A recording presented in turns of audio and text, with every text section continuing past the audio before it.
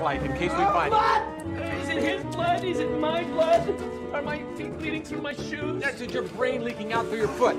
Okay, I had a totally different plan for this video, but after having kind of a busy week, I have a feeling that none of y'all really want to watch a 10 or 15 minute video of me pointing out everything cool about the show, nor do I want to edit a video that long. So I'm going to keep it simple. I'm going to talk about each of the characters of the main trio and some info about them.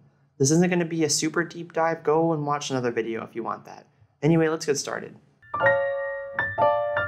So there's a lot to like about Charles in Only Murders in the Building. He's shy, goofy, and considerably jaded about his life. He's the perfect depiction of a has-been actor who's been trying to find that spark again. It reminded me a lot of the BoJack Horseman archetype, only Charles doesn't talk about killing himself.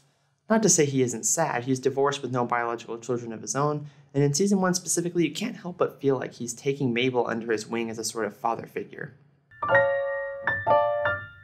Speaking of Mabel, boy is this a fascinating character. There's so much we still have yet to learn about her. You can tell that she cares about people, but in a very hard-shelled way, which signifies her past relationships and trauma. I really appreciate that there's a younger character in the trio that can bounce off of the disconnected older guys. Also, it makes it infinitely funnier in some cases that she's a young woman who's paired up with 2 elderly men. And finally, we get to perhaps my favorite character of this show. If not, then the character who has made me laugh the most. Really? Do you not see this coat? Still, one thing is certain in this. So much of Oliver's charm lies in his comedic relief, and so much of his character development comes in his backstory. His strained relationship with his son and his financial trouble is touched on in the show, and it gives such an interesting and fresh dynamic between father and son.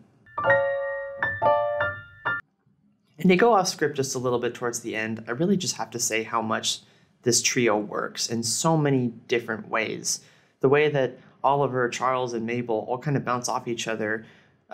Oliver and Charles just kind of, derping around with their audio recordings and stuff, and Oliver getting all like director on everybody. The whole show's just fantastic. So that's about all I have today. If you haven't watched this show yet, it's absolutely delightful. I recommend watching it this winter with hot chocolate. That's what I did last year, and it was definitely the way to go.